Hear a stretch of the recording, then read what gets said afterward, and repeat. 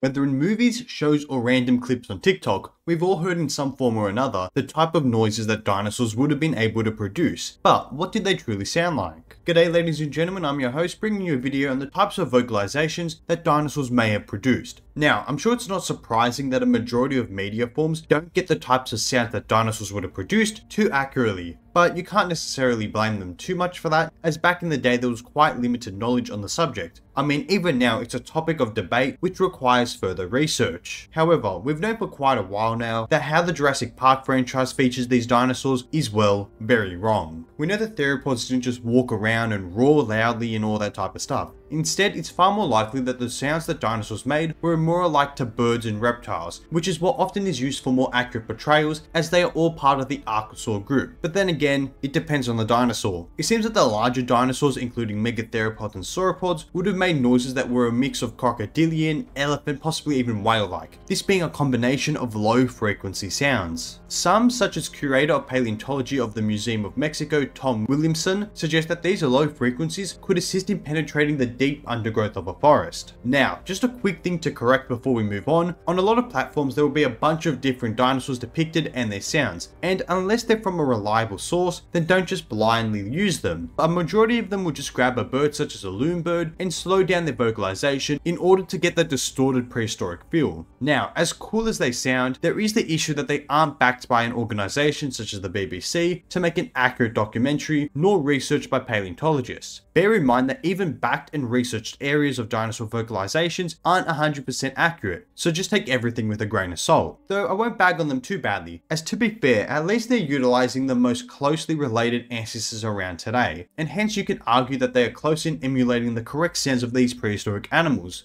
But alright, we've got 3 contestants today which we'll go through. This includes the tyrant lizard king, the Tyrannosaurus rex, the near-crested lizard Parasaurolophus, and finally the plank lizard Pinacosaurus. Let's get into it. A dinosaur that most people really want to know what it truly sounded like would undoubtedly have to be the Tyrannosaurus rex. Now, in Jurassic Park, they had used a mix of different animals, including a baby elephant's squeal, an alligator's gurgling, as well as a tiger's snarl. They also utilized a whale's blowhole in order to recreate the Tyrannosaur's breaths. This of course made the Tyrannosaur iconic. Where you heard a dinosaur roaring, I'd bet you 5 pennies that it was Rexy's. However, looking at more recent and supported emulations of the Tyrannosaur's vocalizations, it definitely seems to have that lower frequency touch to it. When you think about it, it isn't surprising. I mean, Jurassic Park used a big cat as part of the T-Rex's roar. Tyrannosaurs don't have much in common with a tiger. It's better to compare the Rex to its closest living ancestors as well as other large animals in order to try get an understanding of the type of noises it would have made.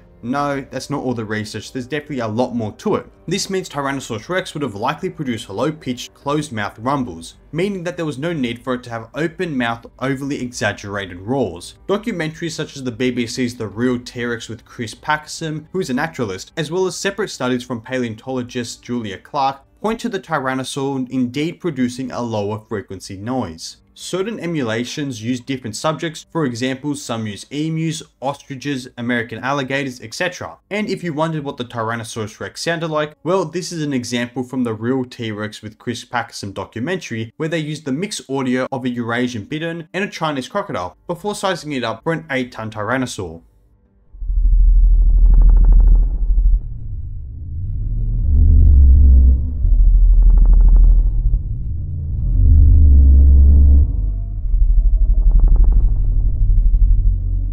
Now tell me you wouldn't be shook by this if you felt this sound before you even heard it. I would argue that this would be far more terrifying than the simple JP T-Rex roar. There is an unsettling power behind it that your body registers the danger before your ears. Moving on, one dinosaur that we're fairly confident about has to go to the parasaur. This is because in 1995, paleontologists discovered a parasaur skull that was in good condition. A few years after, a CT scan allowed for a 3D model to be created, and from there they were able to emulate what this hadrosaur would have sounded like if air passed through the passages within its prominent crest. And the results from this emulation sounded like this.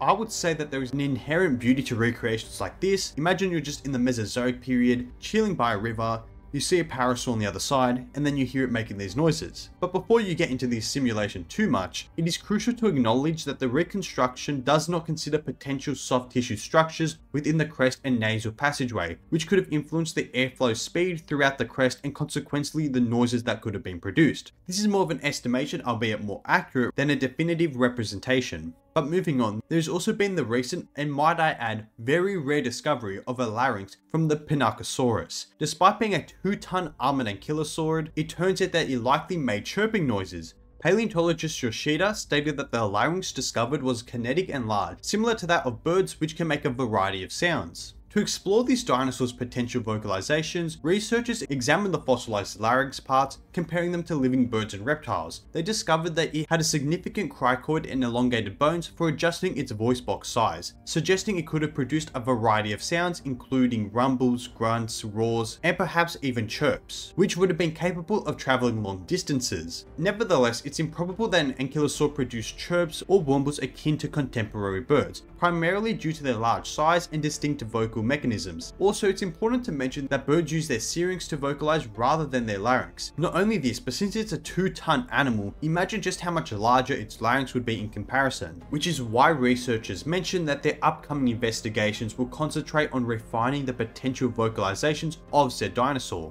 They also aim to identify additional specimens that might preserve other larynxes or even a syrinx. So who knows, if it was more like a bird, it may have produced sounds something like this.